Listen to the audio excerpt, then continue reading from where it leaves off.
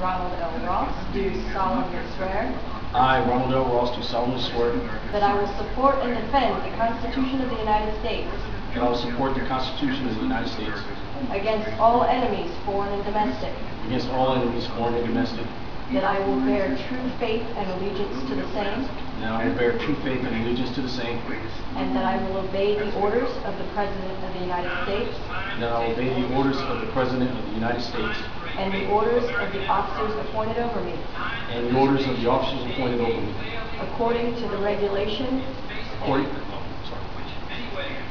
according to the regulation and uniform code of military justice. according to the regulation code of military justice. So help me God. So help me God.